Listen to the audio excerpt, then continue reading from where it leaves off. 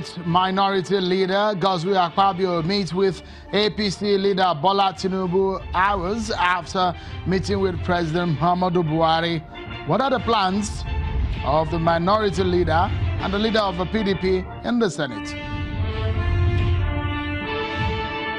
And Coalition of United Political Parties, CUPP, is forging a common front ahead of the 2019 elections.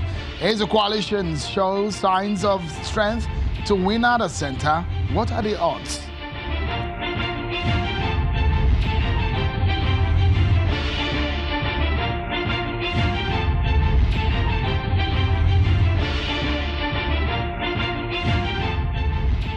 Many thanks for joining everyone. This is Politics Today live on Channels Television. I'm Sean Kimbaloye in Lagos. In 193 days or thereabout, Nigerians will go to the polls to elect new leaders at different levels. What are the talking points? First, let us take all the top political stories we are tracking at this time.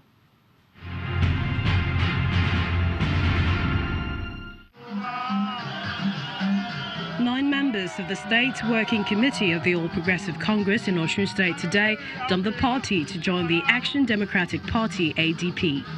The former secretary to the Osun State government, Moshood Adeoti, had a few weeks ago dumped the APC to become the governorship candidate of the ADP. Speaking for the members who left the party, Issa Aziz Adesiji alleged that they left the APC because they could not stand injustice and impunity any longer. Highest level of injustice. But the Director of Publicity, Research and Strategy of the APC in Osun State, legal practitioner Kunle Oyatomi, says the decision of the Deputy Chairman and others who left the APC will not have any effect on the success of the party at the polls come September the 22nd. I don't know what they regard as injustice, unfortunately. Be that as it may, we wish them a great luck.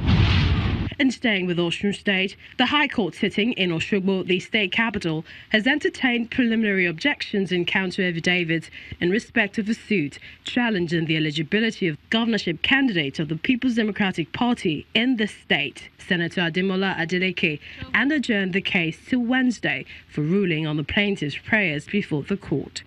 Citing Section 177, subsection D of the Nigerian Constitution, the plaintiffs, Mr. Rashid Olatunji and Mr. Idowu Oluwaseun, had on the 23rd of July 2018 approached the court contending that the PDP candidate was not eligible to participate in the primary election of the party because he doesn't possess minimum required educational qualification, praying the court to set the election aside.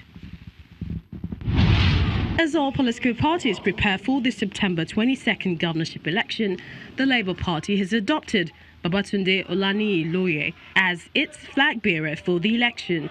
The official declaration was done at a stakeholders meeting in Osogbo, the state capital. After the adoption, the governorship candidate of the Labour Party in Osun State, Babatunde Olaniyi, says he is on a rescue mission to salvage the deteriorating economic situation in the state. The suffering, we're ready to take them out of it. In a show of solidarity to reflect their membership of the new party, members of the Ilorin West chapter of the People's Democratic Party have burned their PDP membership cards while also repainting their secretariat building to the color of the All Progressives Congress, all in a bid to declare their defection to the APC. The chairman, Ilorin West PDP, Abdulsalam Sulaiman, said 95% of its members have decamped and are now members of the All Progressives Congress. Ilorin West local government area of Kwara State is where the president of Senate, Dr. Bukola Saraki, hails from. However, the PDP chairman of that local government, in a symbolic gesture, says he and majority of his members have defected to the APC as they cannot be in the same party with Dr. Saraki. No more umbrella. There is broom now. And with the broom, we are sweeping them away.